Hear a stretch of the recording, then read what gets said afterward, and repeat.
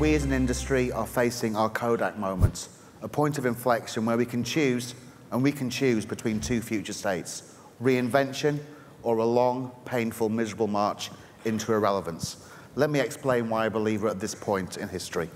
The context in which we operate, that of culture, has changed dramatically over the last 60 years. Indeed, you could argue that over the last couple of decades, the rate of cultural change has never been faster or more pervasive. Yet if you compare the type of work we made 60 years ago with the work we make today, by and large, it's remarkably similar. Yes, the production values have improved, but the type of stuff we make at its heart is the same. We're failing to move at the speed of culture, a prerequisite for success for any creative industry. The great failure, I would argue, of the advertising industry to transform itself has been down to the fact that we're excellent at the wrong type of innovation. We relentlessly pursue and celebrate the latest new and original ways of doing what we've always done before. And it's rarely about imaginatively and daringly finding new types of things to do with our creativity and new ways to get paid for them. Now, you may ask, why bother? Why change? We are, after all, at a place that celebrates creative bravery. And many of us, myself included, are here because we're paid for by a relatively big and successful agency that does good work, but essentially just does advertising. Why change if, after all, agencies are still getting paid lots of money to make ads? Why the great urge to change to go and do something outside our comfort zones? Well, I would argue we need to actually display, as an industry, some real creative bravery. There was a time when we used to be brave and far more imaginative. We invented new ways to go and solve business problems, from the soap opera to the creation of brands like Mr. Kipling's. We saw our sphere of influence to be anything that could connect a company with people, and yes, that did include the product. So why, in the age of the magic of technology, can't we invent new, brighter possibilities? It's deeply ironic, I believe, that the most significant invention to advertising in recent years, that of search, came from the outside of the industry, not from inside. We need to go and challenge the very nature of how we work, what we make, how we get paid, actually what we celebrate at events like this. To think about, as kind of Google puts it, 10x change, not 10% change. I'm kind of convinced that irrelevance awaits us at the moment. We're losing relevance with people who care less for brands and ads than ever before, and with clients who don't really see the things we do as driving growth for their business and driving profitability. We're finding it harder to attract the best talent into the industry, as we simply aren't seeing or offering the wicked problems for them to go and solve. We're caught in a vicious cycle, and we need to break out of it.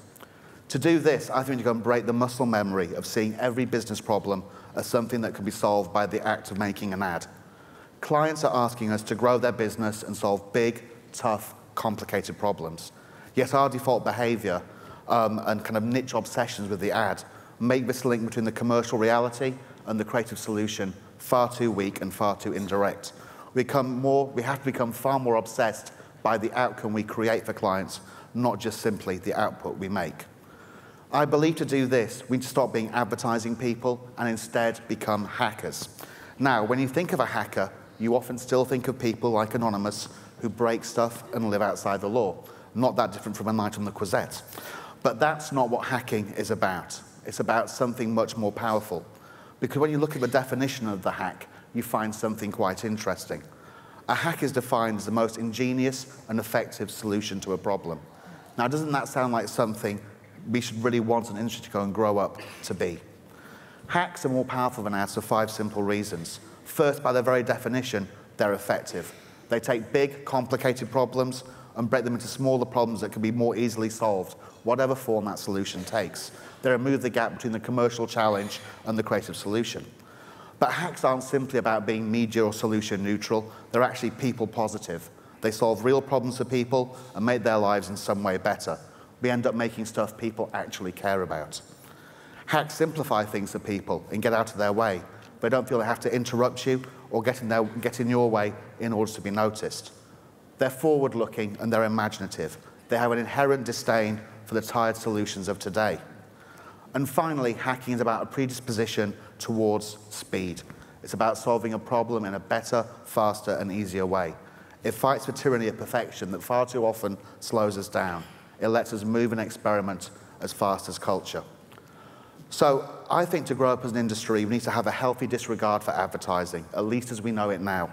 We need to break out of the kind of simple paint-by-numbers mentality we have far too often.